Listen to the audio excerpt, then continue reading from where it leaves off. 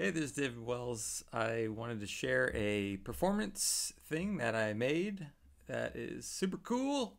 It was an idea. It all started from a tweet from Bjorn. Bjorn asked me, hey, have you heard about this new thing called Perfume.js? It might be cool to have an analytics plugin for that. So I went to the Perfume docs, and indeed, it was very cool. So Perfume.js, for those of you not aware, this is a library that will do performance testing on your pages. So it will send navigation timing, a bunch of resource timings, time to first byte, first input delay, all these amazing stats directly from your app or site. And then it will actually allow you to send that to a particular, whatever analytics provider you might be using. And they have a nice little method here, analytics tracker, and then you just plug in your analytics tool. So this got me thinking. They have an example of how to do this with Google Analytics in their docs, which is awesome. But what if we could combine this with the analytics package that I wrote that lets you plug in really any third-party analytics tool. There's a bunch of plugins already made, or you can write your own. But how about we make a Perfume.js plugin for Perfume? So whatever analytics provider you want to send that telemetry data to, you can without having to manually write this for each individual provider, etc. So what we're going to be doing in this video is creating a quick React app, adding the Perfume.js plugin. And we're going to see that information flowing into, we'll look at Google Analytics, and I'll show how to connect this to your own custom backend. If you really don't want to send any data to Google Analytics, you can send stuff wherever you want. So let's dive into it. Okay, so here we have just a fancy React app. This thing's ready to IPO. VCs, send me a note on Twitter if you're looking to invest. Here's the code. So simple single component React app, nothing fancy here. What we're gonna do is we're gonna actually install analytics, install the plugin, and install Perfume.js. So let's go ahead and do that. So we're gonna jump over to the terminal and go ahead and install the dependencies we need. So we need analytics. We need Perfume.js. That's the library doing this awesome perf metric stuff for us. And then the analytics, add analytics Perfume.js plugin. This is just a thin wrapper that I'm going to walk through a little bit later in this video. So let's go ahead and install those. Go ahead and use Yarn if that's your favorite. Whatever floats your boat. And once that's done, we're going to start back up the application. So if we go into our code, what are we going to do here? We are going to add in analytics. So we're going to import analytics from the analytics package. And we're going to import Perfume from the Perfume.js library. And finally, we're going to import the Perfume plugin. Perfume plugin from analytics Perfume.js. Perfume.js. Fantastic. All right, so now we have everything imported. Let's go ahead and jump over to the usage docs and walk through this. So when you use analytics, you need to initialize analytics for your project. So analytics lets you do custom event tracking, page view track, etc. And you can send that data anywhere. And then it's a pluggable system, and that's what we're actually doing here today. We're plugging in Perfume.js so we can also track those metrics. But what we need to do is actually, so we initialize analytics with our app name. So if I come in here, we're going to go ahead and initialize this with our app name. And then there is the plugin. So there's types as well with this package, so it'll auto-complete stuff for you. So in the plugins array, this is where we attach any analytics provider that we want, including this just Perfume plugin. So I'm going to go ahead and install that and pass it its options. So you need to pass Perfume its instance, so it calls itself, and I'll explain that in a little bit. And then there are some additional options. We won't go into those just yet. Great. So that's attached. If we go look at our app, it's not going to show us anything because we don't have any other plugins attached to analytics. So let's go ahead and we'll add a custom one right now. So we'll call this test plugin. We're going to add a tracking method. And we're just going to console.log out the actual payload of any tracking call that happens in our application. And that's what the Perfume.js plugin is actually doing. It's firing those tracking calls automatically on the performance events. So I'm going to go ahead and console.log out the payload of those events, and we can take a look. All right, so let's go take a look at our application. So here is our React app. I'm going to go ahead and refresh the page. So what we can see here is the first paint event is firing, and then some first interaction stuff.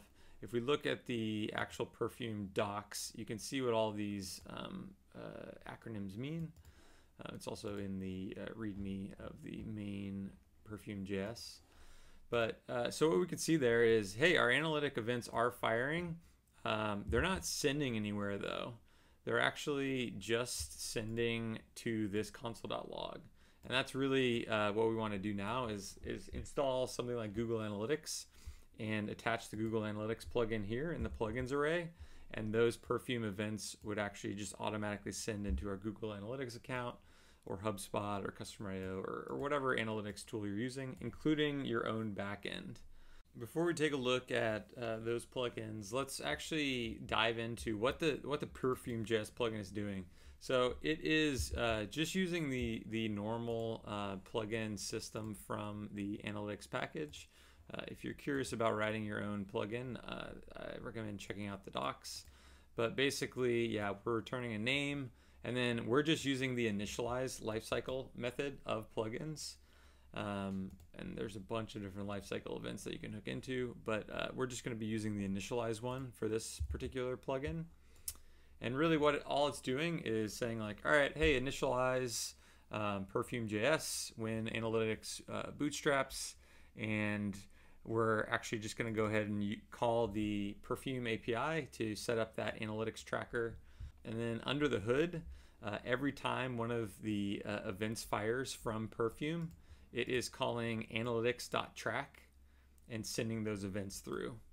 So this is using the same API as you would be if you were just using normal Perfume.js. You'll notice that this is actually what we're doing here. We're just initializing a new Perfume.js.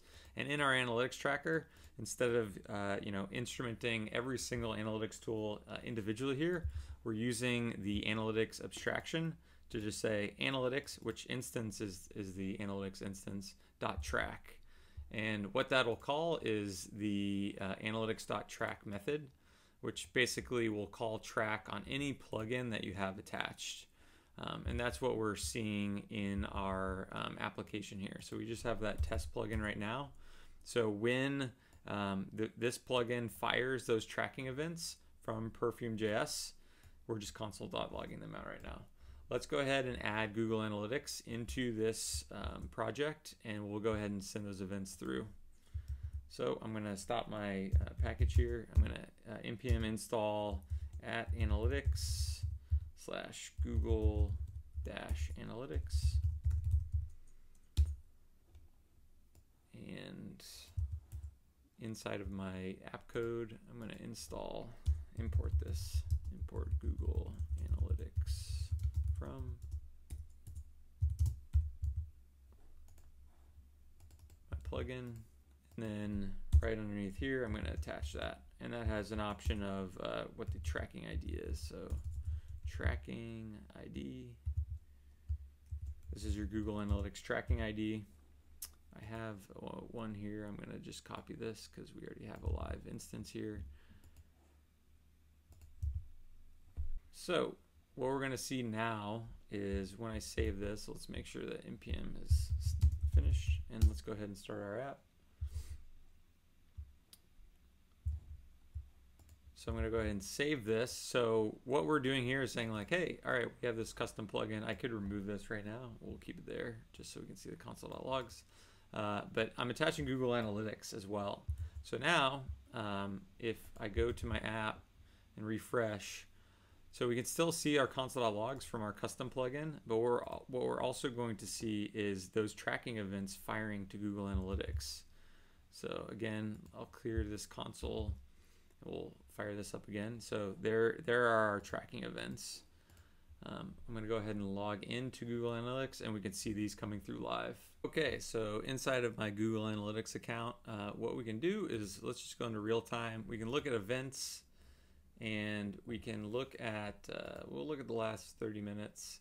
What we can see is all of the events that have just piped through. I'll go ahead and refresh this, send some events back through.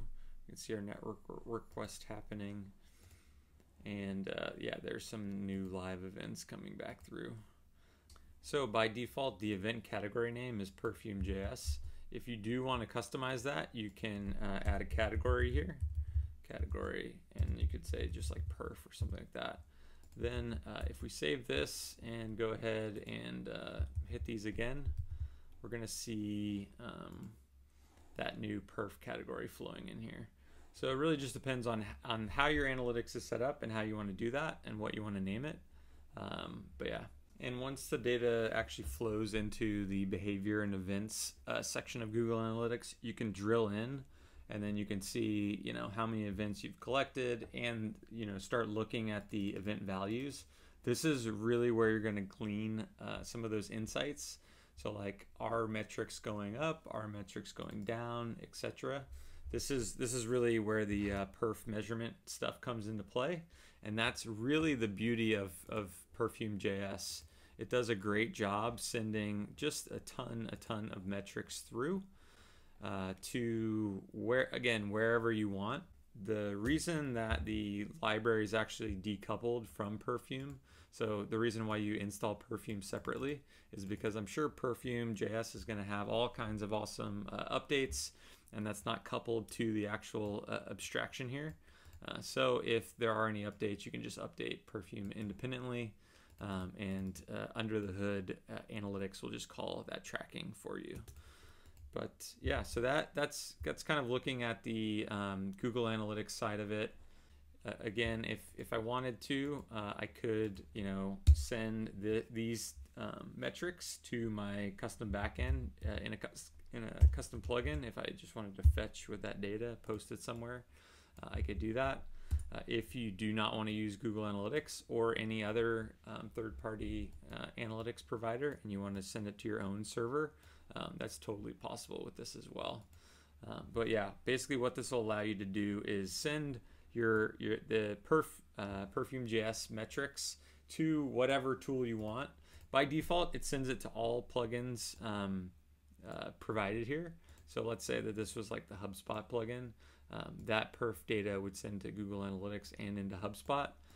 If you just wanted to send into a specific provider, or if you want to exclude a specific provider, you can do that with the options as well. And that's in the docs here, where basically you set destinations, where you can basically toggle on like, hey, I do want to send this to Google Analytics, but not into HubSpot, for example. And those names are the keys of the plugin. So if you actually console.log out like the object that's returned here, you'll see what the key is. Additionally, if you just look at any of the plugins, the actual name of the plugin is in the code. So for example, the namespace here is HubSpot. So that's the corresponding keys. There's some additional docs on how to actually exclude provider specific events in the docs as well, and it's using that exact same format. So you can disable all of them and only enable one of them, or just enable or disable a single one of them, etc. So it's really up to you how you want to do it. But that is using Perfume.js in a nutshell. Please feel free to tweet at me if you have any questions. I'm at David Wells on Twitter. Happy to answer any questions that people have. And yeah, hope you can use this to speed up your applications. Before we wrap up, I'm gonna just kind of finish out the app here, and we're gonna add just 3 more events to our actual application. So now that we have Google Analytics and our test set up, let's just add on-click handlers to these buttons. So I'm going to do inline function here, and when I click this, I'm going to call analytics.track, and we'll just say this is button clicked, for example. So this is if you're doing, this is for your actual business logic events that you might want to track. I just want to show how that works. So I'm going to copy and paste this so I don't have to write on-click handlers for everything.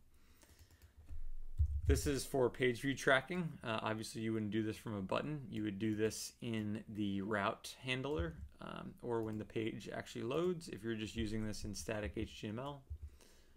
So that is the page call, and then this is the identify call. So let's change this to identify, and we'll just call this user XYZ.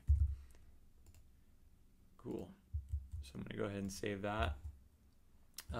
With tracking calls, the second argument is the actual additional metadata to go along with that. So let's say color blue. Cool. All right. So if I go back into my application now, we can still see like all of those performance events are sending from Perfume.js, but I'm going to go ahead and clear this. Let's click track. So we can see an event just fired through to Google Analytics from that button click, as well as our console.log. There's our button click. And in the payload, we can see those additional properties, so color blue. So that's how you can use analytics inside of your application. Just the normal API. Those normal API docs are just in the API reference here of all the different things that you can do with it. If you are using analytics with React, you might want to check out the React hooks for them, where you can use analytics, set up a provider at the top level of your app, and then just use that hook wherever you want to use the actual like analytics API, so you don't have to import the analytics instance around. And by analytics instance, I mean this. So typically in apps that I build, I will create an analytics.js file and then export the default, the analytics instance, and then I will import that and use that to do analytics.track, etc. Unless I'm using the hooks library, in which case you don't need to do that. You just need to import use analytics wherever it is down in that React tree. So cool, that was a lot. Thanks for staying with me, and yeah, let me know if you have any questions, and I hope you enjoy. This package is installable at analytics/Perfume.js, and I'm out.